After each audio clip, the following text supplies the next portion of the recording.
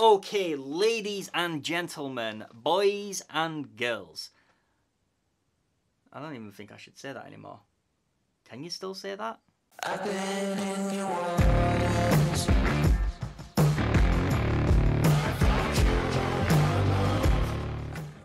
Today we are starting a brand spanking new series on this channel. This is officially Season 1, Episode 1 of Tattoo Artist Breakdown. So I hear you wonder, what is Tattoo Artist Breakdown? Well, you know, as good as I am, I'm just like, oh, chef's kiss phenomenal. Fuck off out of here. There's a lot better artists out there than just me. So I thought to myself, what better way, and I don't think this has been done by the way, possibly wrong, most likely I'm wrong, but I thought to myself, why not look at the upper echelon of tattoo artists? The guys that have got 100,000 followers, 200,000 followers, upwards of 1 million followers on Instagram. Let's look at their work, let's break it down together. So, I know you're already asking, who is the luckiest person alive to be featured on this channel first? Who is the one that is going to be kicking off Season 1, Episode 1? Well, let's go to the computer. Okay, so here we are at the computer, and the first lucky chappie to be broken down on this channel is gonna be Fred Wayne Thomas, aka Fred_tattoo. Now, as you can see from his Instagram, he is just phenomenal. That's just looking at his first 6 on his feed. Now, Fred tattoos out of Exotic Tattoo Murcia, and he is from Spain, I do believe. Now, I followed Fred since he went viral. I think he went viral with like an Opie tattoo or a Clint Eastwood tattoo or something like that, and I've followed him since then, and he just gets better and better and better. I mean, briefly, just looking over his feed, look at his top 9. Like, the guy's just incredible. So without further ado, let's get straight into the breakdown by looking at the very first one on his feed, which is this seriously awesome like Leatherface. Like, I was lost for words then. Like, seriously awesome Leatherface. So let's just go back to the beginning and we'll pause it there. See there, like, I'm so prepared. I've got my notes already. Anybody would think that I'd already gone through and nitpicked what I wanted to say. So before we start, I might point out that I may be completely off, alright? What I say in these videos aren't gonna be gospel. It's not the way that they do it. I've also never spoke to these artists. I have no insight into these artists. I'm literally looking at the picture as you guys are looking at it, and I'm breaking it down to see what we can learn from it. So, how many times do I have to say so? Anyways, let's get into it. I was just going to say so again then. But here we have a Leatherface done by Fred_tattoo. We will just refer to him as Fred. Instantly, off the bat, looking at this tattoo, what can we see? Well, the white really stands out. What I'm also noticing is that he doesn't just use white for his highlights, he also uses white as a tone, almost like a light tone that you can see on skin.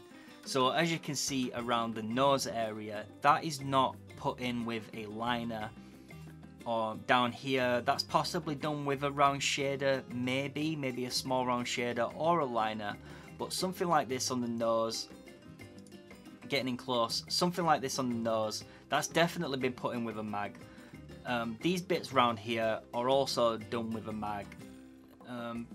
Possibly all this is highlights, so those will be done with a 3-round liner, maybe a Type 5 or something. But yeah, he definitely uses a lot of white. Now personally myself, I don't use a lot of white. I tend to stick white in wet areas. So if I'm working on a face, it would be in the eyes. If I'm working on an animal, it would generally be on the nose and in the eyes.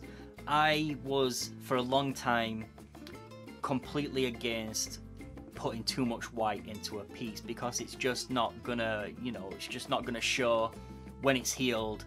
So it was unnecessary for me to be putting it in, whereas a white highlight does show.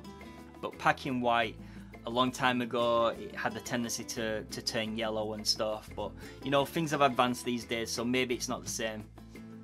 But yeah, Fred uses a lot of white. Now whether that white is a 50-50 mix between white and water, which I highly doubt because the white is pretty prominent, I don't know, but to me it does look like he rocks 100% white and he's just literally packing it in. The only thing that I wouldn't do on this piece is to put that much white in the eye. Just looking at the eye right now, putting too much white in the eye would give the portrait a more plastic feel, and I do in my tattoos want to keep some realism aspect in there, but I cannot knock this tattoo. Like, this tattoo is absolutely crazy. It is just personal preference when it comes to something like that. Okay, now getting a closer look. Instantly, what do we see? Well, we see lines.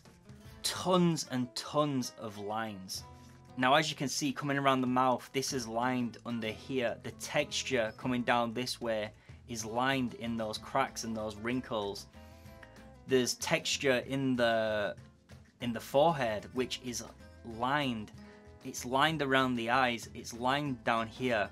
Lines are pretty prominent in Fred's work. Looking at the piece, it's almost like Fred literally lines his entire stencil. Now, if you pay close attention, you can see that this line is pretty black, and he may have done that in a black ink to line the outline of the mouth. Same down here, and then same like up above in the eyebrow area, and then he's possibly, although it looks black, I do think he might have used just a dark wash to get the wrinkles in, because that, unless the wrinkles are really deep, who knows, but to me it potentially looks like he's just used a dark wash for those wrinkles. He's not used a dark wash underneath the eye, definitely not. That's more like a medium wash. And then he's definitely used a light wash to get all this texture in. Now, another thing that we notice about Fred's work is the direction he gets in his shading. You can see coming round this way the direction, you can see coming down this way the direction, around here he gets all his direction, across the nose, over the forehead. He shades in the direction that the tone is going, which is really, really good. Now, with something like this, a Leatherface mask, it's not like the skin needs to be super smooth. So it also kind of looks like what he's done is slowed his mag down and got the extra stippliness in the actual tattoo itself. Now, he could have gone in with a 3 and done all this stipple with a 3 liner, but with a piece being like this and so big, it would be a lot easier to do it with a mag. So I'm going to put it out there that he may have done it all with a mag and just got the general textured areas with a liner and a round shader. But yeah, as you can see, Fred seems to line everything. So let's move over to a different piece. Let's just see if we can find any consistencies between this piece and another. Okay, here is the next piece. So here you can see instantly the lines in the feathers. You can see the lines in this bit. You can see all the lines in this headdress.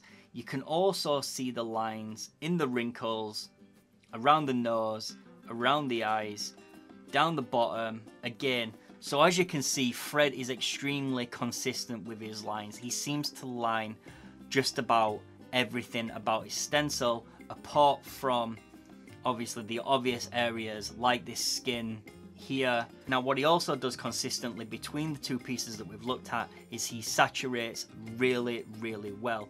There's not very much skin break. Now there's a skin break on the nose here, and there's a skin break like under the eye here, one here, but this tattoo's not finished. I do suspect that this would be a place where he put his white and saturate with his white if we're going off the previous piece, that is. Right, on to the next one, and here we have a floki tattoo.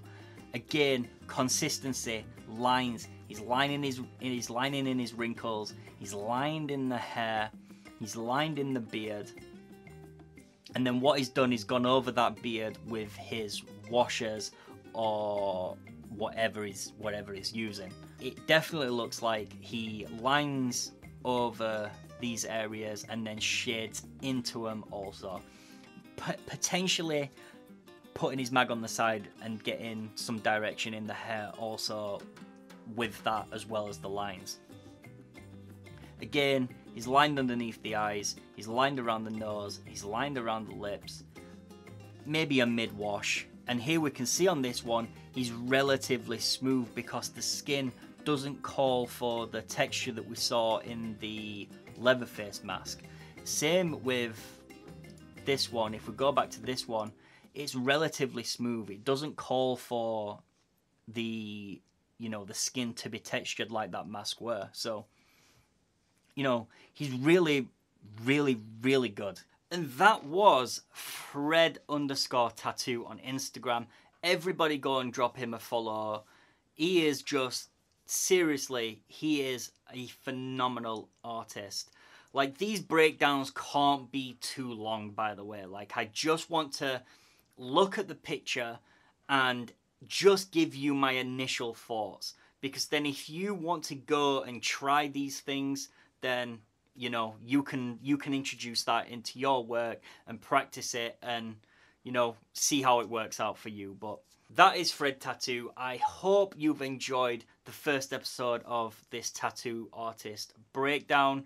I'm sure as we go along in the episodes, they'll get better and better and better. But for the first breakdown, yeah, it wasn't too bad, you know? It wasn't too bad.